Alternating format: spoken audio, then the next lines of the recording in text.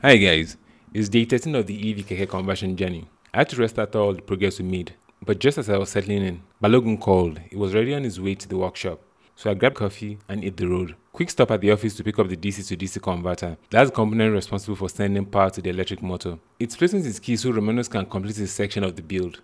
Got to the workshop. Romanus had already finished yesterday's task and Balogun was deep into panel beating the Keke's body. We discussed where to mount the converter, and Romanus suggested a smarter position I hadn't even thought of. That new spot also frees up space for a battery pack in the trunk, plus an extra battery under the driver's seat. Meet our workshop dog, Black. Fun doggy. Next up, a quick line job. I went over to expand an existing battery bank, wrapped up that fast, and linked up with Dogo. On our way back, we passed a crazy long CNG queue. That right there is why I keep saying CNG is in the future for mobility in Nigeria. Back at the workshop, Moses was already waiting. You'll be seeing more of him. We run the EV repair workshop and paint booth together.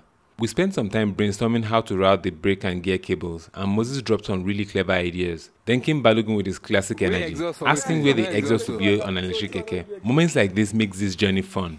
Tomorrow, Balogun and Romanus should finish up their sections, and Dogo will handle the mechanicals, brake cables, fittings, and all.